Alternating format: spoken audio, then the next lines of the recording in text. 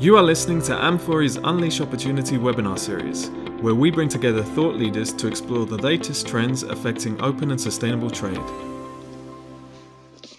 Hello and welcome to our second in the series of Amphori's Unleash Opportunity webinars.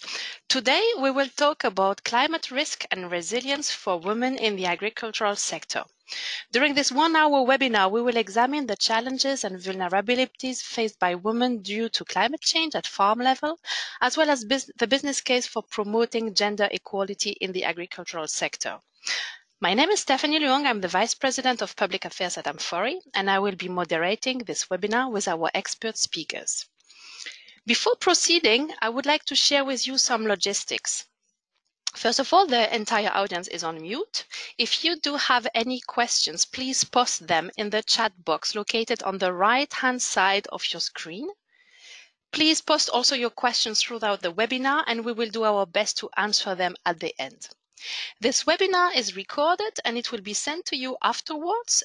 You will also be able to access it on our website, as well as the PowerPoints that will be shown during this webinar. Now let me introduce you to the speakers. We are pleased to welcome Shahamin Zaman, CEO of the CSR Center in Bangladesh, which provides information, resources and advisory services on corporate responsibility in Bangladesh.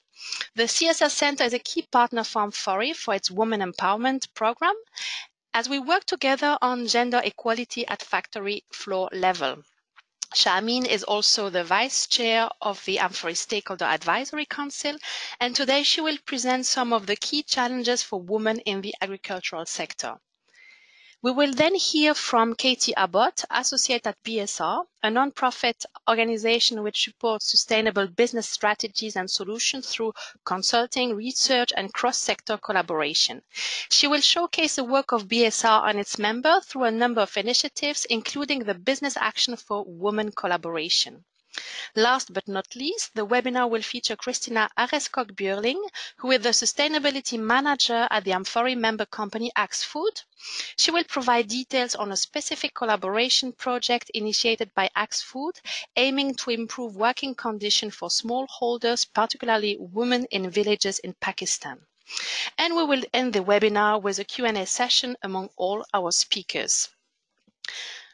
As we discuss climate risk and resilience for women in the agricultural sector, let me introduce Amphori and show our representation and potential impact in this area. We work, Amphori, with more than 2,300 retailers, importers and brand companies to enable them to improve the social and environmental performance in their global supply chains. We also engage at the local and international level to help shape the policy environment to support their global trading operations. Under Amphori, we offer 3 products: Amphori BSCI, Amphori BPI, and Amphori Advocacy. Amphori BSCI supports companies to drive sustainability by monitoring and improving working conditions in their supply chain. Amphori BPI aims to support companies to improve the environmental performance in their supply chain. And last but not least, Amphori Advocacy support in leveraging and shaping a policy environment, voicing the values of open and sustainable trade. Together, our activities aim to contribute to the achievement of the United Nations Sustainable Development Goals to drive positive social and environmental change. We have started defining the link between each SDG and Amphori's activities. Concerning the topic of this webinar, we see a clear link to the activities of our members who can contribute to SDG 13, climate action, and SDG 5, gender equality. Through food and primary production, the agricultural sector represents a significant share of our activities, including 500 members and 3,500 factories and farms. According to the Food and Agriculture Organization of the United Nations, women make up to 43% of the agricultural labor force. For us, this means our work could represent an estimated average total of 215,000 women at primary production level. So at Amphori, we aim to contribute to the empowerment of women by improving social and environmental conditions in the supply chain in many ways. Specifically, we launched this year and actually last month, the Women's Empowerment Program in 3 countries, India, China, and Bangladesh. And we aim to provide a platform for companies to address the negative impacts in their supply chain. For Amfori, the issue of climate risk and resilience for women in the agricultural sector remains exploratory territory. We are at the start of our journey and are looking forward to examining the challenges and potential solutions with our expert speakers. So on this note, I would like to welcome Shahamin Zaman, who, as I was saying before, is the CEO of the CSS Center in Bangladesh. Shahamin, the floor is yours. Thank you, Stephanie, and thank you to our participants who have joined us today for this very interesting topic on climate change, women, and sustainability. So I would like to just start off by why do we talk about gender, in the recent times, and gender is actually a cross-cutting issue. In the sense that it, before the gender dynamics were not even discussed in the last, 10, 15 years, and it has become more prevalent in the modern age. We feel that women's contribution in each field, in each sector is very, very important, and we have to take their perspective to talk about change, to talk about sustainable development, and especially when we talk about climate risks and climate change, because the women themselves in rural areas are very vulnerable. They're vulnerable to the climate change issues when there's natural calamities like floods, disasters like earthquakes, droughts. Women are the ones that have to take care of the household. They have a dual responsibility not only inside the home, but outside the home, at the farm level. And we need to look at their perspectives as well. When we look at climate change and how it impacts women, when we see that the risks actually multiply because women are having to do the mid-level work at the field level, but the decision-making power still lies with their male counterparts. Even though the bulk of the work is taken up by women, they are the ones that have they're involved in reproductive initiative, as well as they are also looking after the household and the family at large. But at the same instance, they are contributing to our economic development, but yet they are undervalued. And we must not, forget that their contribution as a productive agent of change must be acknowledged. What I would like to say is that why are they important in the value chain? Even today, we see in different countries globally, and especially in the developing nations in Asia and Southeast Asia, that even though they play such an important role, their role is not, it's undervalued and it's not paid. Wages are still low for women all across the world. And we need to think of issues of equality, and we need to also address these issues. The majority of the population, if we look at the agricultural sector, women are driving the agricultural sector. They are working in the field level. They are working they're trying to market their produce, yet they cannot, because due to certain mobility, they cannot actually take their products to the market. So if you look at the climate risks that are associated with this, that over the years, climate change is having significant impact on the communities. And this is due to adverse weather conditions, global warming, which we have seen recently, the calamities that have happened. Earthquakes are happening in Nepal, in India, Bangladesh, Pakistan, and other countries. Floods have been recurring. And this actually creates a havoc for the normal life of a woman in the villages, in the agricultural sector, because it has a negative impact on soil fertility, it has a negative impact on the water usage and the other natural resources. If we want to manage these efficiently, we have to reduce the negative impacts of climate change. And if we want to do that, we need to actually consider how women are engaged and what their perspectives are, because the whole issue of gender varies between men and women. Men are impacted in a different way than women are. And farmers in the communities need to understand that and predict the risks that are involved, and also determine what crops to be grown in the geographical areas, because each geographical location has different soil fertility. They have different rainfalls, so different areas. So we need to also understand what type of crops can grow in the agricultural sector, and how are women related to those activities at the field level. Farmers in communities also, we see that we talk of them as homogeneous, but they're not. You know, women and men are different, and they are contributing differently. And rural women are more vulnerable in climate-related incidences. Next, please. Next slide. So, if we try to understand how we can mitigate this climate change through better planning, we need to create coping mechanisms. And often we see at the policy level interventions, we take the whole group as one, the community as one, as the population as one. But we need to look at it from a different perspective. We have to have better gender coping mechanisms. We have to look at it at from a gender lens.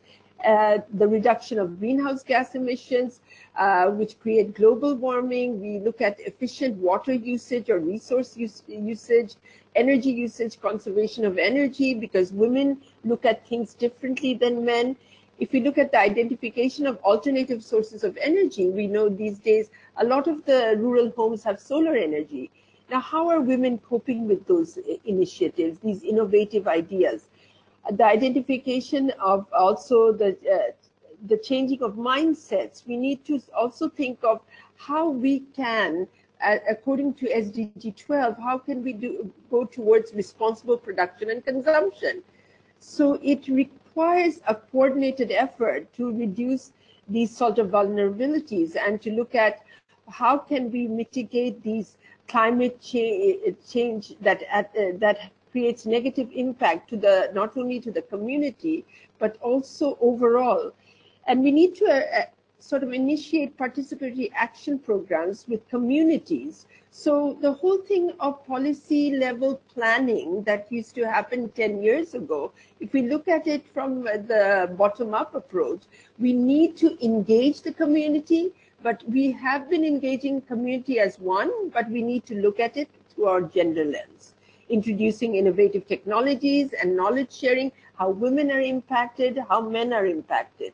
This will create further change. Next, please. Next slide.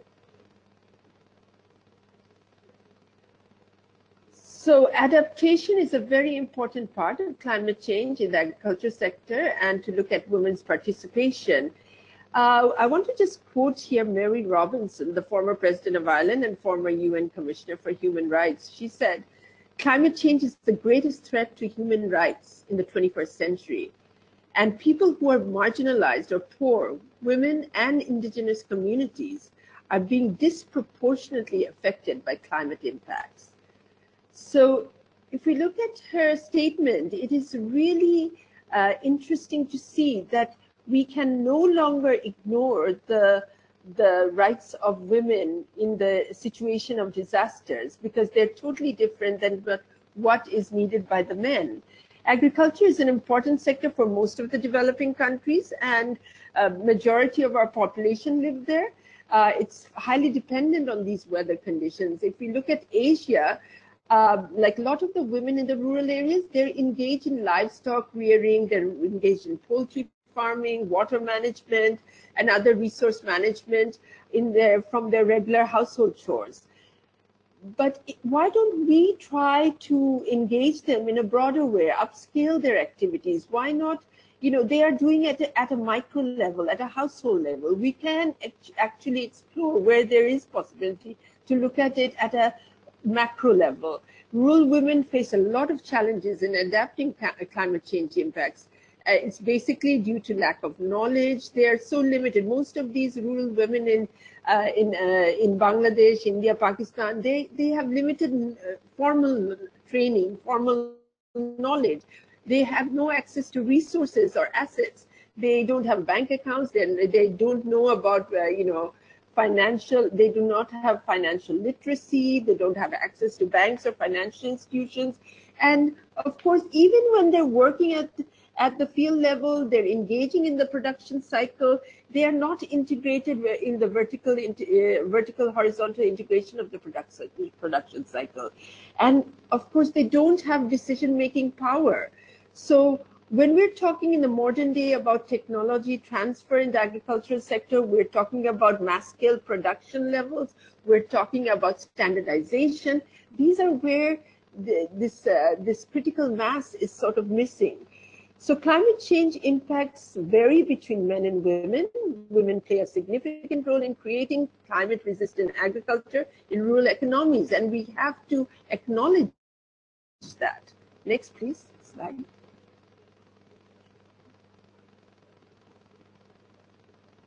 So what are the ways in developing countries which have mostly in the agricultural sector have more than 50% women? How are they coping? What is the impact that women have? If we look at what are the barriers they're facing, we have to look at the 4 aspects of it. One is the economic of it.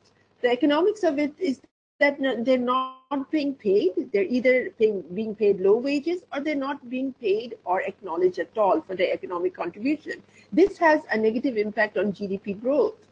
And if we look at the social side of it, they're double burdened because they are looking after the household, the children, and they are looking at the field level produce.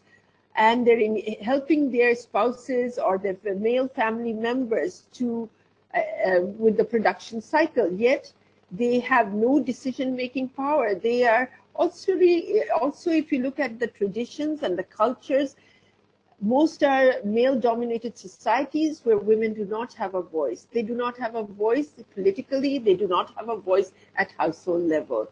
So it's very pertinent that we must engage women and look at their perspective when we look at gender balance, when we look at the agricultural sector and their contribution. Next, please. Next slide, please. Yes, thank you. So what's the responsibility of business towards women? Businesses need to adopt preparedness measures for climate change inclusion. They need to develop climate resilience strategies within their business plans. Businesses can conduct stakeholder mapping to identify challenges of climate impact, risk of their supply chains. And of course, business must realize that women require gender-friendly environment and programs to achieve food security and smart production cycles, as well as build resilient households and communities. Next, please. So if we look at the gender-based resilience action, applying a gender lens to resilience activities can help companies develop innovative tools. We actually need to sit with the women and find out that what are their needs, what are the areas of challenge, how can we support them in our programs, our projects.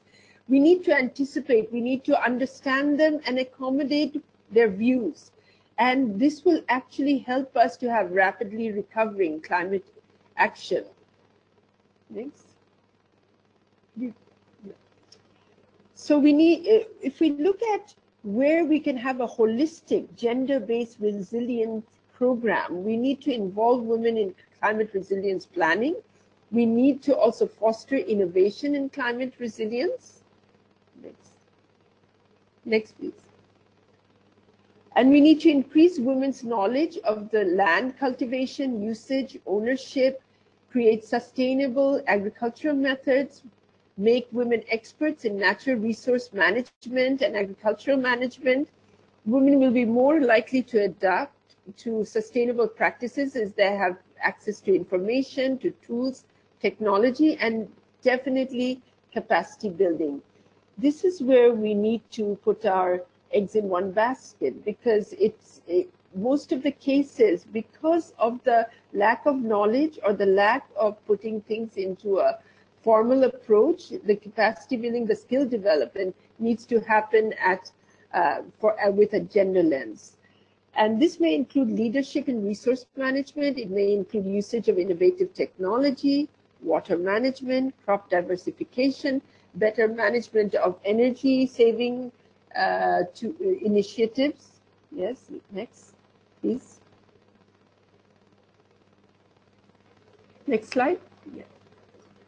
So I would like to just also highlight that ensuring internal policies are in practice, introduce gender-sensitive climate resilience program to provide women with access to gender-relevant training. Many of the training is just mainstream training. We need to look at it at a gender lens, and technology usage, better financial management, leadership, financial literacy to strengthen stability in agricultural production and improve economic opportunities for women. Next, please. Next slide. We need to enable women to effectively respond to climate-related events by linking them with local networks. Many times, if we see when there's a flood or there's a cyclone or a hurricane in the rural areas, we see that women work in silos. They have little opportunity with the household chores and the field chores. They do not link up with local networks. Very few of them do. And we need to actually give them that access. Local networks and local NGOs or local initiatives can help them in carrying on a process where they are prepared for climate change negative impacts. And policy lobbying by removing systematic barriers that impact women's livelihood to give them decision-making power and land inheritance rights. Practically in most of the countries in South Asia, we see there is a gap in the land inheritance rights. These are all male dominated, and we see that very often, even if there are good policies in place, it's not being implemented. So these rights need to be ensured. We need to have the rights of the women ensured. We have to hear the voices of women in rural areas, in engaging with a lot of traditional knowledge that they have, how to share that knowledge, how to be productive agents of change. Next, please. So I just want to end by one quote by John Delaney, an American politician and business leader. Climate change is the environmental challenge of this generation. It is imperative that we act before it's too late. I also want to just say that as Amfori co-chair, I also believe that the BEPI business initiative that Amfori does have is actually safeguarding the environment, helping companies where they can introduce BEPI methods, where they can safeguard the environment with environmental standards and actually have more profits and reduce their risks. With that, I thank you all very much for listening to me today. Thank you. Thank you very much, Shahamin, for this very inspiring presentation and also the sense of urgency you gave to this webinar. Indeed, it's time for action before it's too late. I think you really described very well the challenges that climate change pose on the agricultural sector and how women could enable businesses to develop successful climate resilience strategies and planning, and what they would need to really contribute to support the businesses. Well, now I think it's time that we move on to Katie Abbott. So Katie works for BSR projects related to women empowerment, the SDGs and human rights. Katie, you will present the business case for empowering women through climate resilient supply chains. Before we give the floor to Katie, I would like to remind everybody, please do not hesitate to post your questions through the webinar. Just use the chat box on the right side of your screen. Katie, the floor is yours. Great. Thank you so much, Stephanie. And as she just said, I'm here to talk about the business case and some of the ways that businesses can take action to empower women through climate resilient supply chains. Next slide, please. So here's a brief introduction to BSR. We are a global nonprofit membership organization. Our mission is right here next to the giant number 1. We work with business to create a just and sustainable world. And we do this through consulting, research, and facilitating cross-sector collaboration. We have over 265 member companies, which range across different industries, and I'll show you a few examples in a moment. And we work across 6 core areas: climate change, human rights, inclusive economy, supply chain sustainability, sustainability management, and women's empowerment. And today we are going to look at where our work on climate and women's empowerment overlap. Next slide.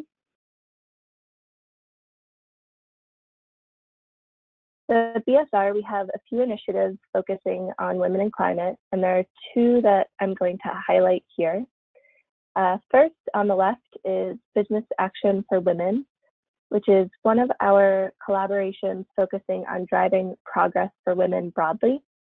But one of the main topics that we look at is empowering women to lead on climate resilience.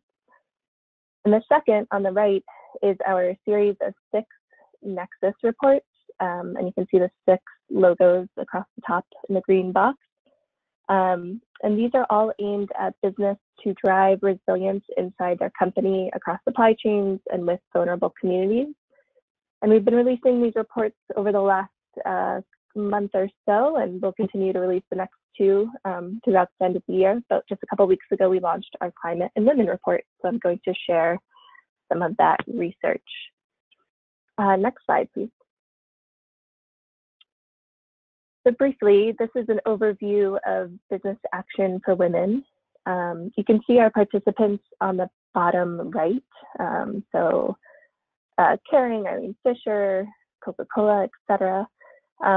We have 14 members in this collaboration right now, and they are all working together to figure out corporate solutions to drive progress for women. So these efforts focus on 3 main areas, or what we call action clusters. And you can see in the green box that one of the 3 focus areas is positioning women as powerful change agents on climate resilience. Next slide, please. So taking a closer look at that action cluster, our member companies worked together to come up with this vision and impact statement for the cluster to work toward. And you can see that while the vision emphasizes women and agricultural communities and their access to natural resources and livelihoods, the longer term impact for our company gets right at the business case. So the impact is that companies will have access to agricultural supply chains that are more climate resilient. So for us and for our members, and as Shahneen was talking about, women in climate is a relatively new and developing topic over the last decade. So for us, this is an iterative process to figure out where we are going and how exactly to get there. And since the Women in Climate Cluster launched last year, we focused on building the foundation and the groundwork through internal research and just starting to build awareness. And working with our members, we developed a global mapping of organizations around the world that are working on this topic. And we also focused on a business case toolkit for companies to use to communicate about women in climate internally. And now we're looking towards our advocacy efforts with companies, as well as assessment tools and other ways to move this work forward. Next slide, please. Thank you. Okay, so jumping into our recent Women in Climate Nexus report. So a lot of the work of Business Action for Women, that collaboration actually informed this research. And the report is available on BSR's website. So I hope all of you go and download it and read it, and please send us your thoughts. We would love to hear them. So we start with a focus on the human dimension of climate change. And as Shahneen was saying, we know that while climate change threatens people's access to resources, food, livelihoods, water, it does not impact people equally. The risk is not the same for everyone, so therefore we argue that solutions need to recognize this. And women especially face unique challenges due to systemic barriers that you can see here. So we highlight discriminatory laws, access to financial and technological resources, unequal roles in unpaid care, a loss of voice in decision making, etc. And these barriers limit women's ability to effectively prepare for and respond to climate impacts. Next slide.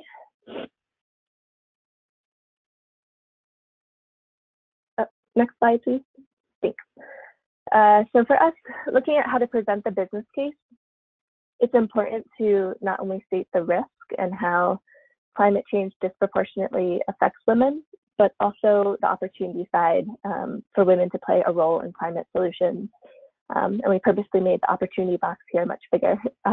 So in agricultural supply chains, we point out that women are a critical part of the workforce, so therefore it's impossible to build climate resilience without them. And that climate change magnifies gender inequalities, and again, women are disproportionately affected.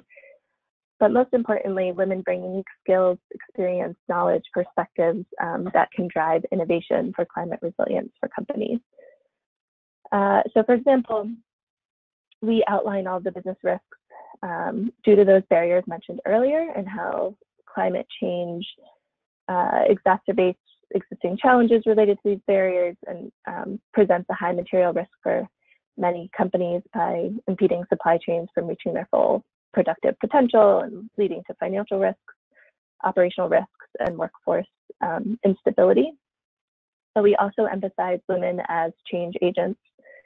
And one example is how women have been stewards of the land for generations in many regions, and they are increasingly the primary custodians and food producers, and how this local knowledge of the land can make women experts in natural resource management.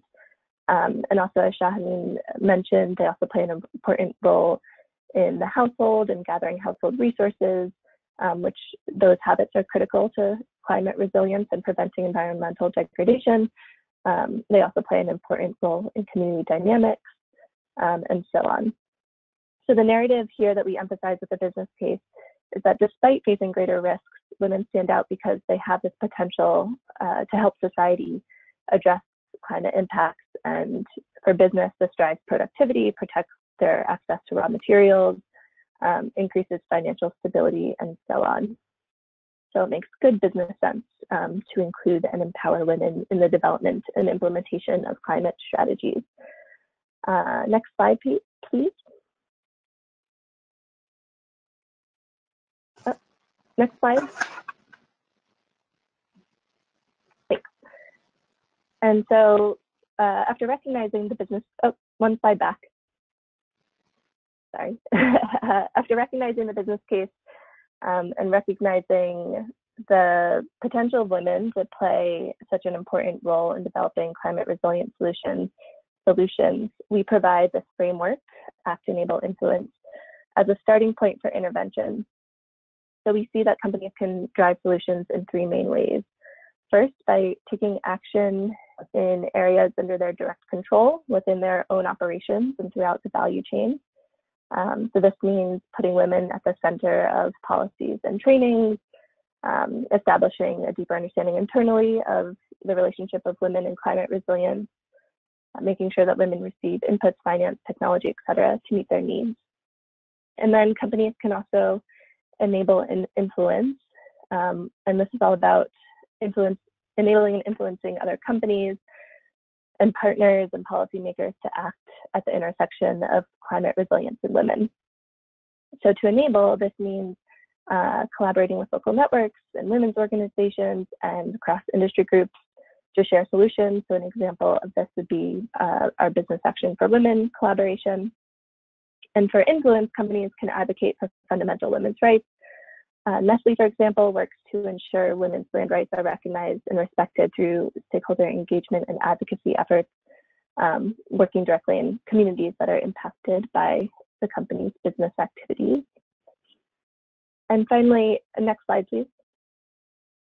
To bring this all together, in the report, we feature a number of case studies across the Act, Enable, Influence framework. And I'm going to share just one. Mondelez empowers women to create more sustainable cocoa growing communities through its Cocoa Life program. And the program is increasing women's access to farm inputs and land ownership and more.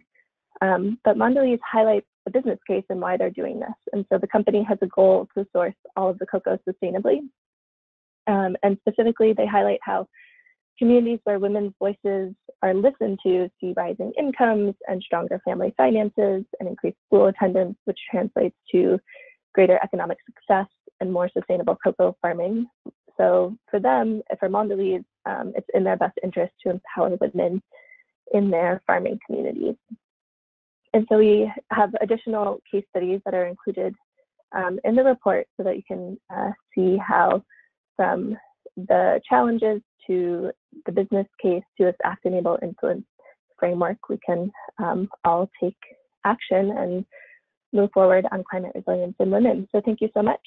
And I look forward to hearing your questions.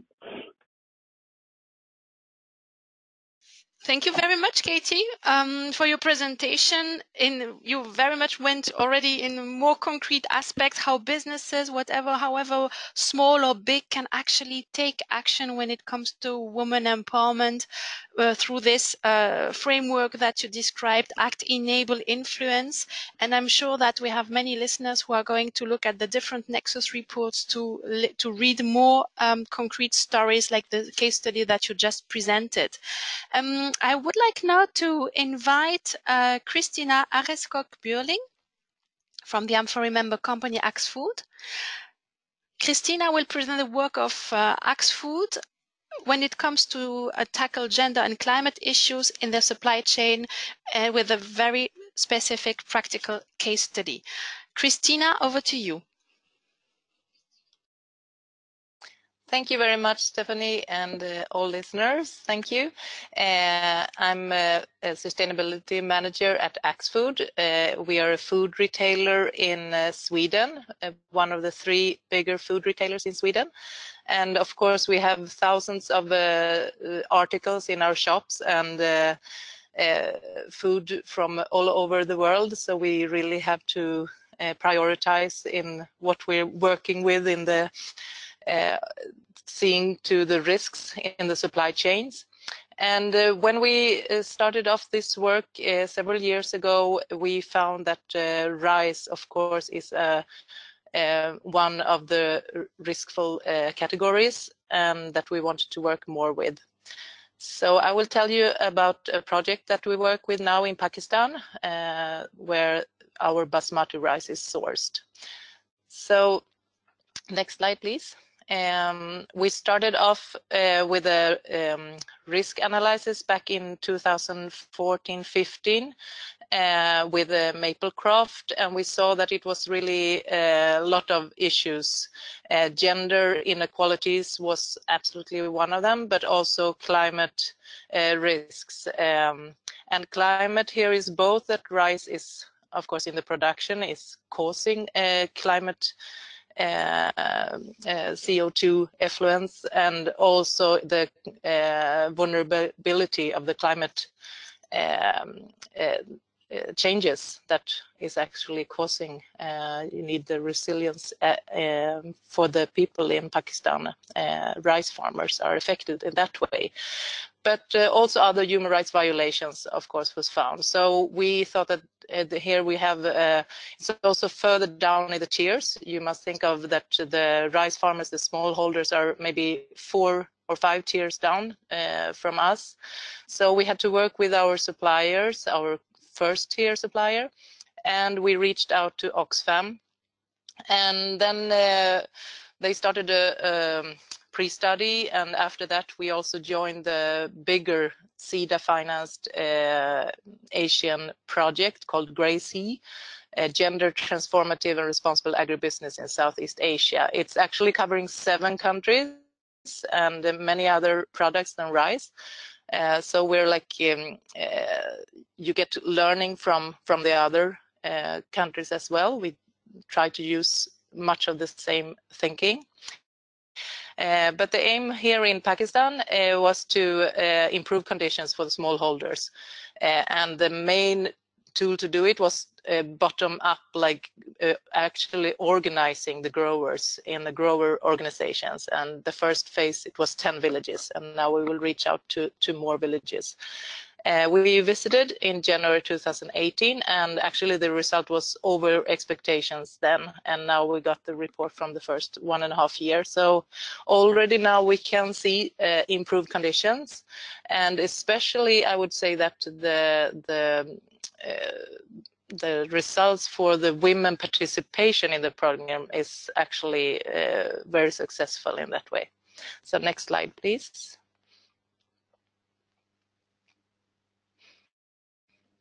Here you can see where we are now. It's in the west north part of Pakistan, outside Lahore, in the countryside, Muridiki district. Of course, basmati rice, for those who know, it's either from Pakistan Punjab or India Punjab. So it's always in the same region, which is actually a benefit for the project, because then we know that we need to source the basmati rice from this region. So we decided now in the project period to also use only the area of Punjab, Pakistan. Otherwise, it's very common that food retailers source from the whole area of Punjab, both in India and Pakistan. But we decided to stick to this area where we also have the project. Okay, so next slide, please. The women's situation, which we found out in the pre-study, and yeah, we know more and more about it. It's actually quite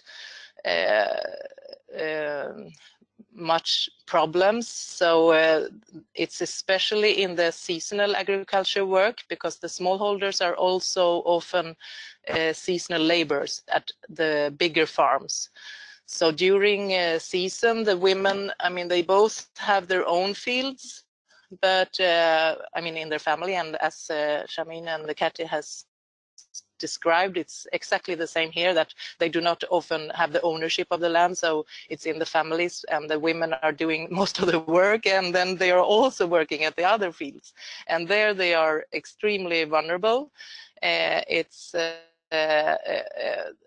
examples or information about sexual harassments, because they are going out to the fields in other neighboring villages, or quite some further away, and then they live in a shelter or tent that is maybe given by the bigger landlords, and then they are actually very vulnerable and could be they could be affected by sexual harassment. And so there is also unequal payments for women work, is almost, sometimes it's said, even half of the men.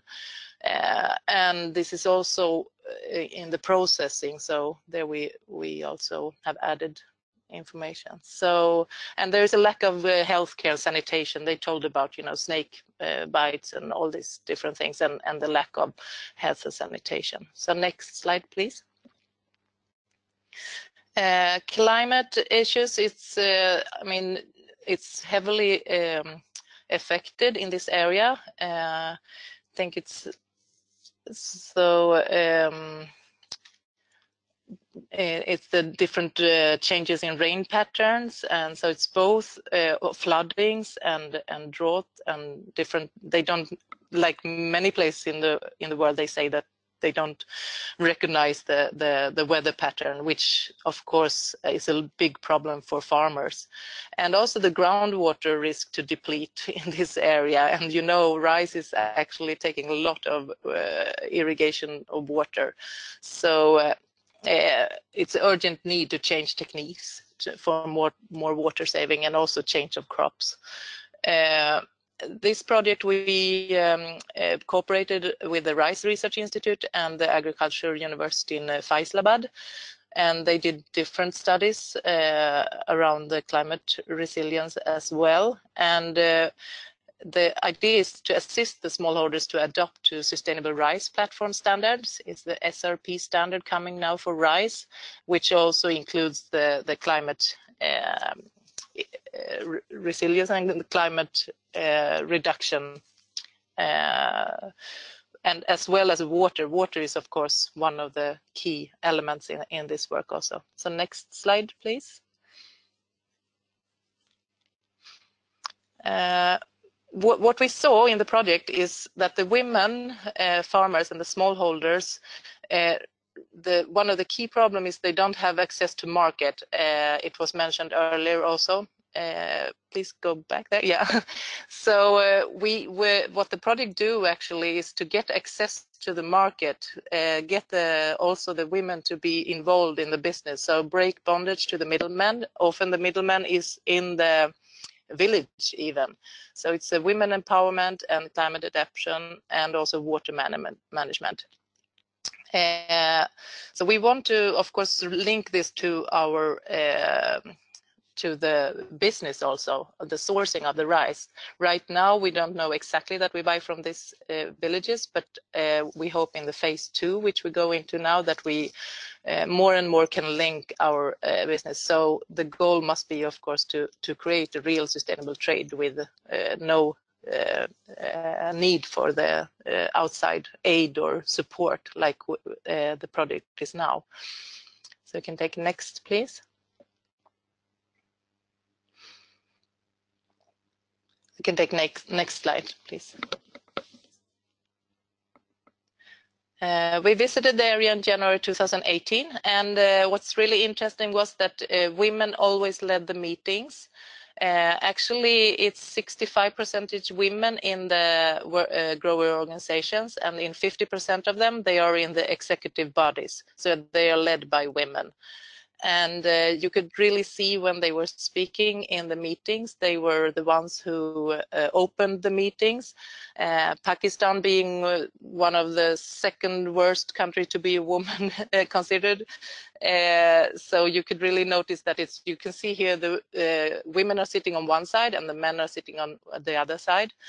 But here I was surprised that the women really spoke up and they took the lead in many ways. We could see that, and by talking to both women and men. And now in the phase 2 project, we will focus, still keep the gender focus, and the climate adaptation will be even stronger in the coming phase 2, which is actually 3 years program.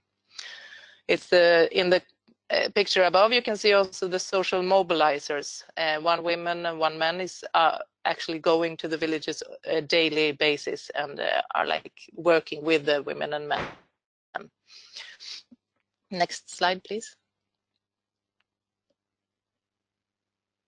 Yeah, here again, you just see pictures of this very divided world, like men on one side, women on one side. But actually, we were also asking the men, how did they find this when the women were speaking up and they were taking part of the, growers organization and getting involved in business. But they said, but that's also, of course, when we were visiting, maybe I'm sure that there are also conflicts coming with this, but it's probably constructive conflicts, which is needed to have dialogue around it. But they said that, yes, but now we get other perspectives, and they thought it was a positive thing. So, yeah, but I'm sure it's also challenging, of course. So next picture. Next slide, please.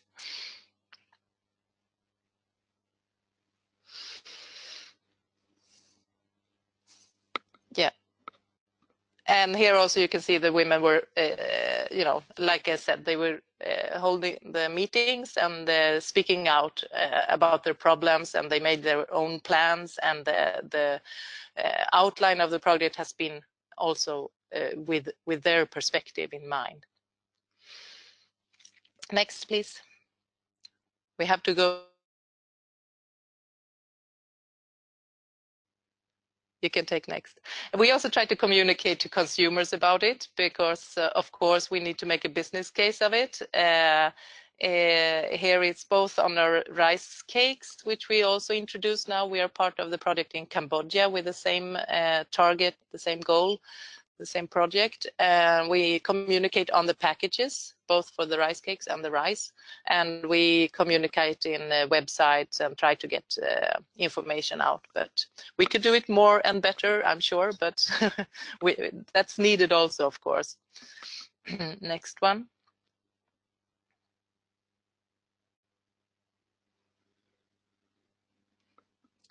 I think that's one of the last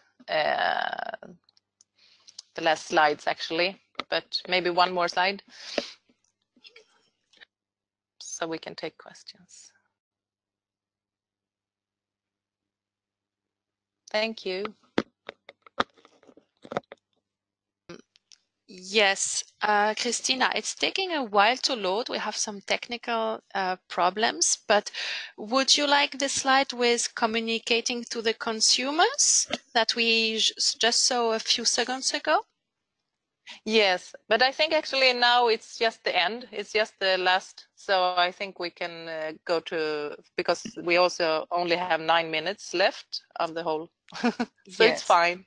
Yeah. Well, thank you very much for your presentation. Really a great case study, very inspiring also to demonstrate how focusing on issues such as, well, in this case, of specifically basmati rice production, but working together on climate change in the agricultural sector can really reveal the positive contribution that women can bring as agent of change.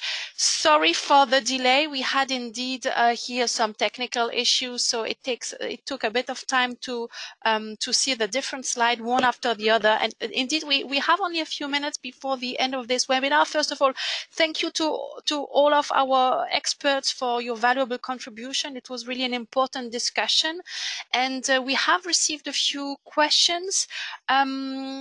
People who are listening, the listeners, you can still post your question again if you want in the chat box.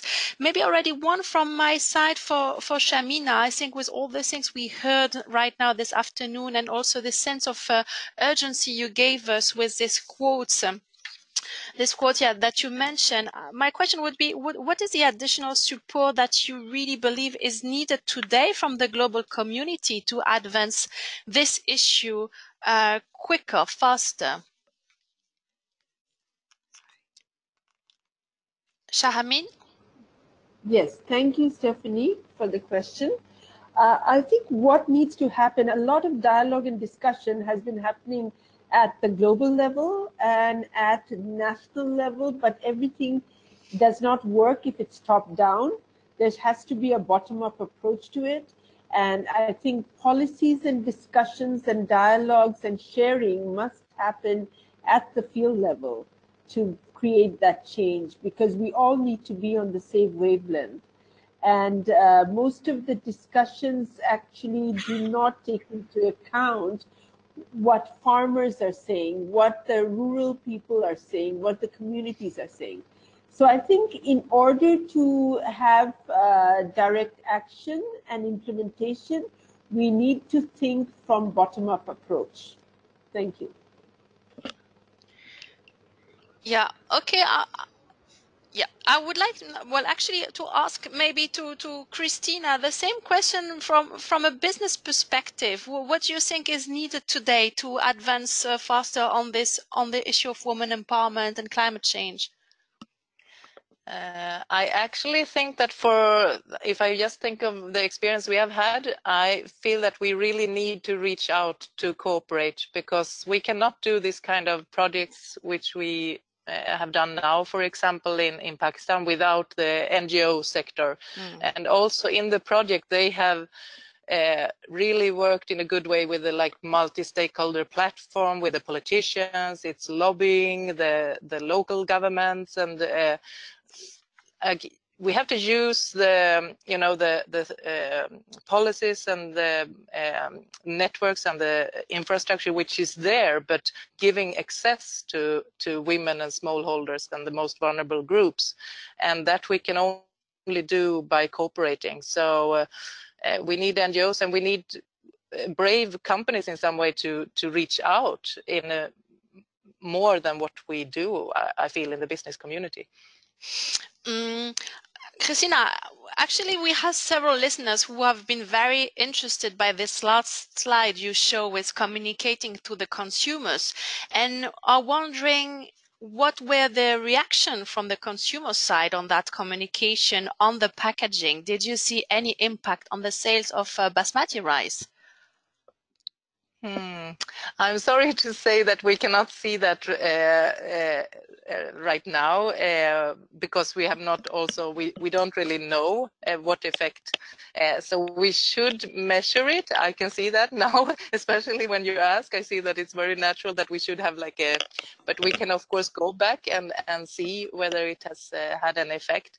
But I think also we are having a lot of discussions internally now that we want to raise the ambition in communicating, because of course in the beginning when you started January 2017 we started the real project, and when we visited now in January 2018 it was not until then that we felt safe also to know that it is really working and it's good. So yeah, we need to communicate better, and then also we should be able to see some effect, because it's also part of like what you say, building your brand in some way. So in that respect I think that it's difficult sometimes to measure, but I'm sure that it is also in the, because doing nothing and then it will be revealed with this quite horrible conditions, and we have to work with it. Yeah. But looking forward also, as when you are entering the phase 2 of this project, to have more information, to have more stories from your side on that case. I would like now to ask a question to Katie. Katie, we have many members, many companies who are listening and would like to know how to start working on women empowerment at the agricultural level. What would be the 3 things to start with from your perspective? Thank you, Stephanie.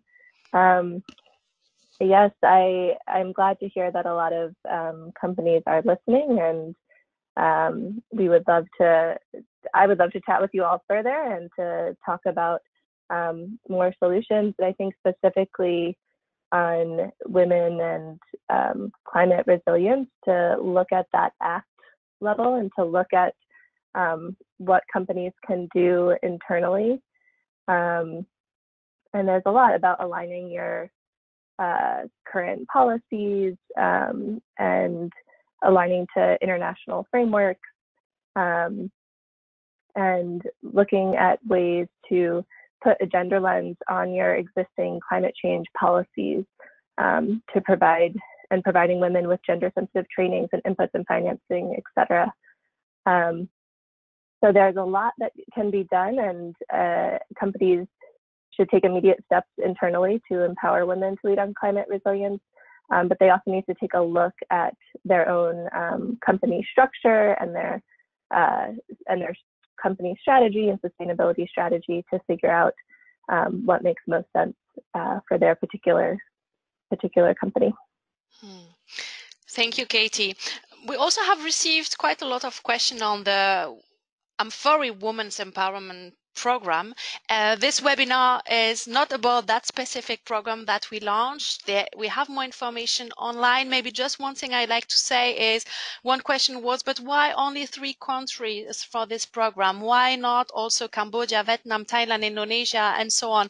Well, actually, the idea is that we start with 3 countries, and there is training material that will be developed specifically for at the factory level, at the farm level, to empower women, and the idea that it's then is possible to reuse in other countries later on. But for all those who want to know more about the Amfori Women Empowerment Program, I would like to invite you, on one hand, to look on the website for all the information available, and we also have Francis Wimmer, who is this afternoon with us. You can find his contact and asking for more questions. I think it's almost time for us to close this webinar. We could talk much longer about this issue. It will anyway come again in the next months, maybe at the conference, maybe in one of the Unleash Opportunity Forum, because it's so critical. But first of all, thank you to all our 3 speakers for your contribution to this webinar, for your time this afternoon. Thank you also to all our listeners. This webinar has been recorded. We will share it with you. as well as the different presentation PowerPoint that you saw. Do not hesitate to share this webinar and the PowerPoint with, well, colleagues, with people around you. It's an important topic. It's important to share information about it. And if you want to know more about the work of Amfori, you can follow us on Twitter and on LinkedIn. That's also where you are going to be informed on the topic and the date of our next webinars. Thank you very much and have a very good afternoon. Thank you for listening to this Amfori Unleash Opportunity webinar. To learn more about Amfori and our activities, visit us at www.amfori.org or find us on LinkedIn and Twitter.